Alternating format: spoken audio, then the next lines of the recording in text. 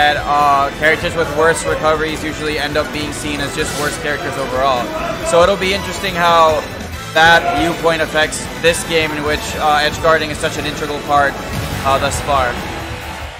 So we're seeing Corrin and Mario from the opposing team. Not a lot of talk on these characters. Not at all. What I've been seeing, I could be wrong. But Corrin, you know, still has a very strong combo game as we saw in Smash 4. A lot of range as always. Yeah. So if Mario is able to set up those throws or things like that Corrin can respond from, especially with that up air, we could be seeing stocks go by pretty quickly. As far as Mario goes, I know his combo game has changed somewhat. The strings are not quite as identical as they were in Smash 4. From his down throw, he can't always get the same follow-ups, but he still has, of course, great frame data, quick attacks, good neutral game, and we're going to be seeing how Mario and Corrin kind of complement each other with those neutrals. Here we see, of course, it's still rather, you know, close, but I would say Bowser Jr. and Peach, you know, trying to control the stage as much as you see. I forgot Waka, right? Yeah. Waka being able to stay on stage and apply some pressure on this yellow team. Ooh, we're seeing Bowser Jr. try to take some stage control right before that throw there. I've also seen a few parries come out, and of course, that being one of the biggest new mechanics in the game, it might change how we fundamentally see how moves need to be punished and under which circumstances. It's going to be interesting how players start applying the parry in these first few tournament settings. Min went for a fair, trying to catch Bowser Jr. on the ledge and lost his stock from there. Stayed on that animation, I don't think he had his stock.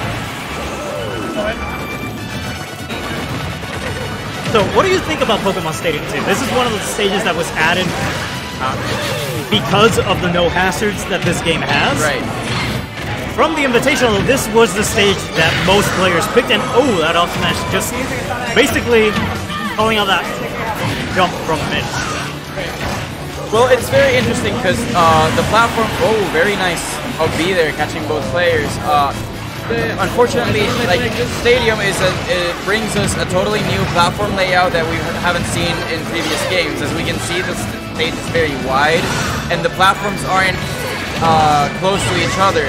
So instead of having pressure from one platform to the other, as you would see in stages like Battlefield, we can actually see that players would have to switch from one side to the other and not be able to just continue pressure through the platforms themselves. Right, and the platforms aren't that large, so certain characters are able to cover a lot of the tech options that your opponent can take if they land there. So, trying to think, Peach can go for that upper, as we just saw. Of course, a lot of work.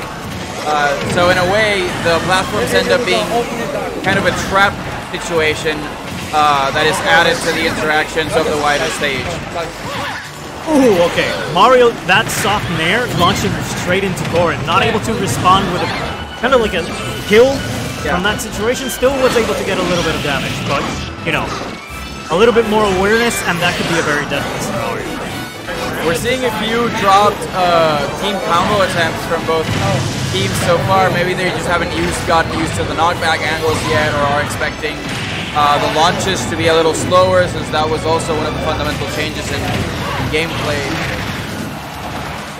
But so far, Green Team has cemented a nice little lead, and with that rage, that jab on Bowser Jr. is incredibly strong. If you haven't played against this character, you need to watch out, because in Smash 4, you know, it was a multi-hit and it was pretty strong, but right now, just lose your stock if you're not careful. Right. And that's probably one of the better changes that Bowser Jr. has had thus far. His jab was seen as something incredibly inconsistent in Smash 4, and you could easily DI out of it before the ender, whereas Toxin used the ender of the jab to get a KO there at the end of that last match. Practicing going into parries, right? It's not an easy thing to get parries on multi-hits. Forward smash, for example, is one of the things that people have been using in training mode to try to get that multi-parries. Right. Practice in, and pretty cool, first of all, how it looks, but it's something you need to try to keep in mind against Bowser Jr. if you want to have a little bit of an advantage in the matchup. Of course. And to execute those multi-parries, you would almost have to practice them in a move by move basis, as the timing between multi-hits is different in lots of different multi-hitting moves. So that might actually make it harder to incorporate that in different matchups. Yeah, the rate of multi-hits. Yeah, like, for example, exactly. Yoshi's back air might not necessarily Be the parry same. in the same way that you would parry Bowser Jr.'s forward smash. Exactly. Yeah.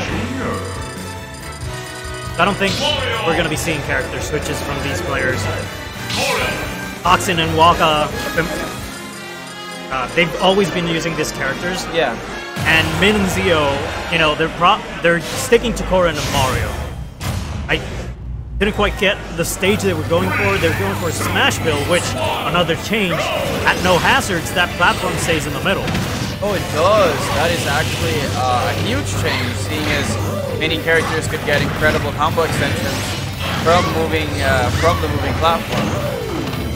This platform is a little bit larger, so we were talking about how the small platforms in Pokemon Stadium, certain characters can just cover a lot of the tech options with certain moves. Here, you need to think about it a little bit more, right? Because that platform's a little bit larger. Yeah. Still, characters with disjoints, such as Korin, will still be able to cover most of it, so then it becomes a bit of an advantage for them, whereas characters with shorter moves or shorter limbs might not be able to cover as many options at once, which is something that you're always going to have to think about when considering counter picks and stage choices in general. However, the stage feels so small right now in comparison to Smash 4. The 4 characters barely fit on the stage when they're standing there by themselves. A nice little double hammer on the recovery by Bowser. And Waka was, you know, excellent DI, but he was very close because Mario's up B. This time it can kill really, really well from the top. Yeah. Before you had to kind of like pitch around and try to get the first hit, right? Yeah, kind of get the janky bonus knockback hitbox. But now it's just a better kill move in general, which definitely favors those juggle combos that Mario so easily does. Is that a parry punish on Bowser? He got hit by the forward smash on the raw F smash. Very nice move by Toxin, Z dropping the bomb part onto Mario's up smash, whereas up smash would have beaten any other move that Bowser Jr. had thrown out. See, there we see something a little bit from the Smash 4 days. Okay. Wow, that was okay. That was a KO fest right there. We saw back there, we saw Bowser Jr. jab, and then Peach just coming in there and smacking someone else into the grass. And this trade definitely benefits Red Team, right? Because even though, you know, they killed, it was Peach and then Mario, and then it was a crazy back and forth.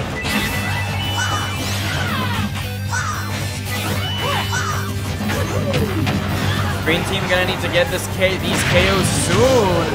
Korin still having some invincibility frames on that up B, I see. And so far, living up to 150%. Very nice job by Haseo trying to stay safe and DIing moves properly. That was a bit of a curse right there, getting smacked by the back air right into the blast zone. Yeah, you sometimes need to be careful with their jump. Because, you know, opponents, if they're watching it, right, they can just punish it. And, woo! That was nice an excellent save. And a broken shield. Oh no, Haseo was not able to recover in time to save Min there. Still slight advantage here for Red Team, but they need to be careful. Because kind of lost that advantage pretty quickly, right? Yeah. Broken shield. They still had some excellent saves, like Min was able to grab Bowser Jr. and save Min early on, but still. Ooh, 2 close calls for Toxin, but him still being able to live so far. Min, the only one not currently in kill percent, and that can change oh so quickly. They have to remember that Green Team is full of 2 veteran players that really know how to work under pressure. So they might just make this comeback happen, and as I say that, Toxin gets KO'd. But Waka is not giving up. The up tilt was enough to take out Mario. And a bit of a nail biter here. That might be with both recoveries. Where's the punish? No punish.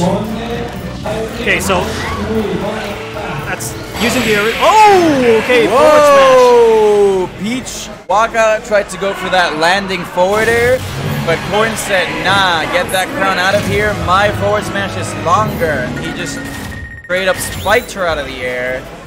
Very nice for Haseo and Win to get a game there, looking very composed. Let's see if they can kind of keep that momentum going and cause what I guess would be an upset, even though we're just day one into this game.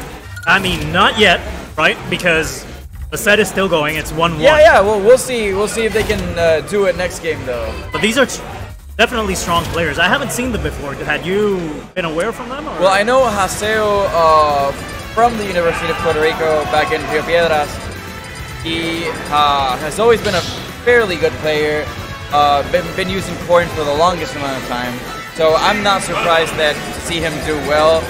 I know he always takes a few games off Conde whenever they're playing friendlies. Min, however, I've not seen before, if I can be really honest. So I'm surprised at how well these two are playing together. Right, definitely friends coming into the match. And the counter-picking against a Smash build. Interesting. Oh, this time it's Town and City. Oh no, Town and City. Yeah.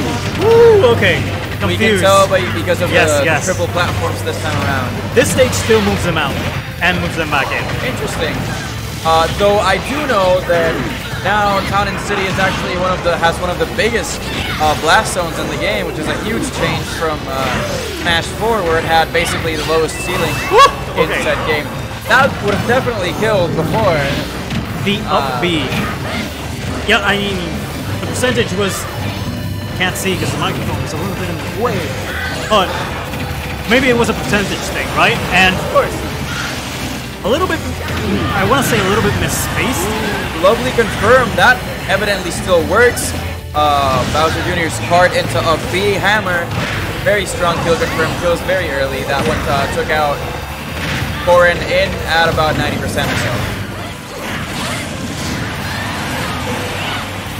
There we see how, you know, you need to be aware of where your opponents are, right? Because if you commit to a very strong option, you know, the opponent's teammate is going to try as best as possible to save. Okay, no. There we go with that. But, you know, to save their own teammates, so you need to be careful. Very high-paced game so far. Everyone's already lost the stock in just about a minute, and they're well on their way to losing the second ones as this percentage is racking up very quickly. See, the jab again! That is definitely a very strong kill option right there. now. Min decided to keep pressuring Waka, but he had the option, right? He could have gone there or saved his teammate, because that was a multi-hit. Yeah. If he went there and did what Zio did before to save Min, that would have been the better option in my opinion.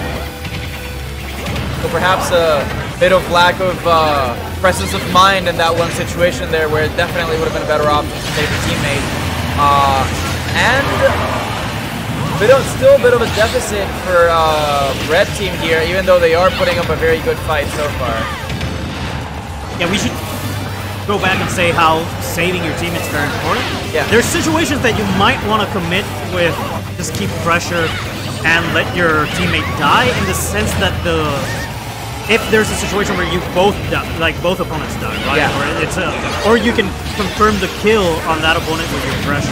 Definitely. But most of the time, you're not gonna go for that. Yeah, keeping your teammate alive in doubles and Smash is one of the most important things, because escaping pressure from two players at once is almost impossible. Oh, Zio. Unfortunate there for Corrin.